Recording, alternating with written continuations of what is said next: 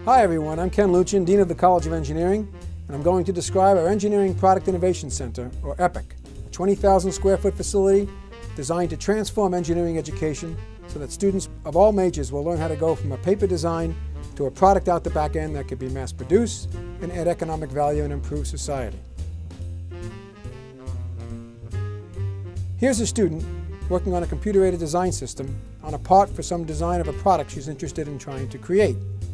This computer-aided design suite is going to be used by students in virtually all of their courses or even on their own as they try to come up with ideas for products.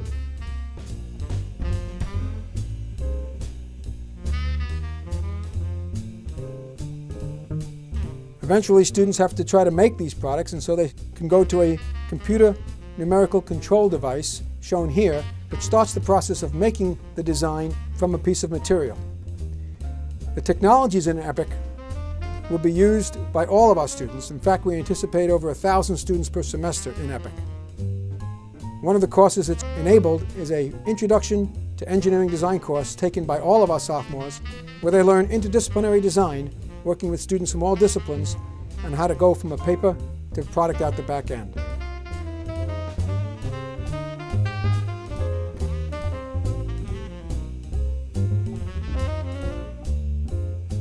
EPIC is a facility that's in line with our philosophy of creating the societal engineer, an individual with an engineering foundation and other attributes best prepared to impact society by driving innovation and new products to improve our quality of life, regardless of what career path they might take.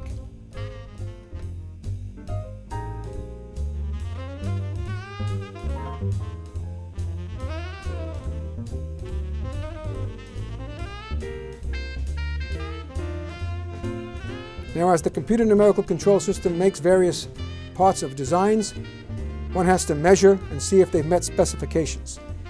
Here you see a precision laser measuring system to really identify with high precision whether the various parts have met specifications that were put onto the computer.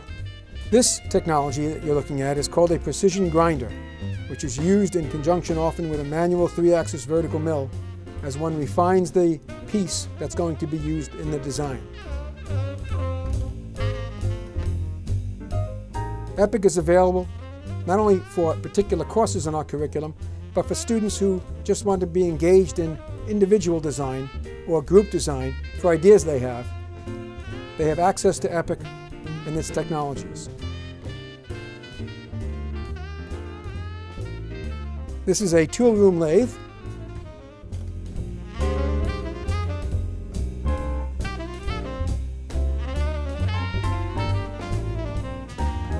One of the most exciting technologies for advanced manufacturing design of the future is robotics. And in EPIC you will see an advanced automated design and manufacturing system so that our students can learn how to use robotics during the manufacturing of a possible product design.